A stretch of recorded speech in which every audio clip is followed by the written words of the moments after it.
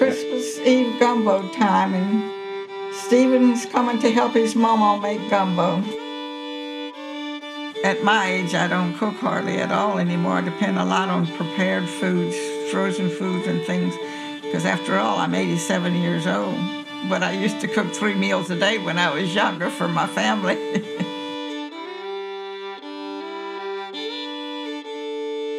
My favorite thing to cook is vegetable soup, split pea soup, potato soup. I like soups, especially in the wintertime. When we were growing up, Mama always had gumbo on Christmas Eve, but she made seafood gumbo. But when I married, my husband wasn't too fond of crabs and oysters and all that in gumbo. So I started making chicken and shrimp gumbo and okra.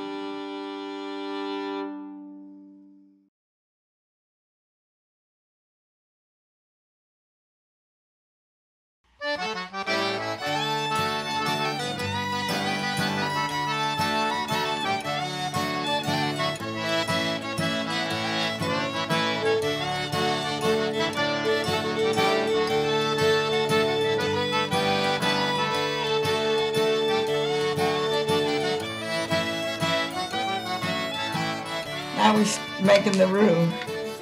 You put the oil in your saucepan and you get it warm. And then you put the flour in it and you stir it on a low fire until it gets brown like a copper cent, as brown as a penny. Not a shiny new penny, but an old copper color one. You got to be very careful you don't burn it, because if you burn it, you'll have to start all over again. Oh, it takes a long time. It depends on how low the fire is. It takes sometimes 20, 30 minutes or more. More heat, the quicker it'll brown. A lot of people brown it on a very low fire, and it takes much longer. Now we put the vegetables into the roux. The roux is brown enough, and now we're going to let them cook until the onions wilt about 10 minutes.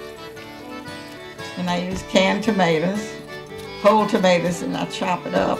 You can put them in a fruit processor, but if you're not careful, if you put them in a fruit processor, you make tomato juice. And after the onions wilted, you put that in with the roux. But now we stir, and we got the tomatoes in it, and the roux, and all the vegetables. And when you let that tomatoes cook for about 15 or 20 minutes, you pour the stock in it. Here I am deboning the chicken. See, I'm sitting down, I'm an old lady. I use the dark meat because it's easier, and it don't dry out like the breast meat does. It's sweeter and to me it's more tasty. You add the chicken and the okra, and you just let it simmer for about 45 minutes or an hour and 15 minutes, like something on a low fire. And the okra is thawed out, but it's frozen. I bought it frozen. As I got older, it was too much for me to cook the gumbo and all the potato salad and all the other things in one day. I used to do it in one day, but I have trouble standing up now, so I'll make the gumbo the day before and put it in the refrigerator. And then I warm it up about an hour or so before we get ready to eat, and then add the shrimp. Right before we get ready to eat it, I'll add the shrimp. Because you don't want the shrimp to cook too long, they'll get tough. The gumbo is all done. It's cooked about 2 hours. And we had iced tea and potato salad and all kind of hors d'oeuvres and snacks, and we just had a feast and a lot of good fellowship. You can't beat that for a good Cajun dinner.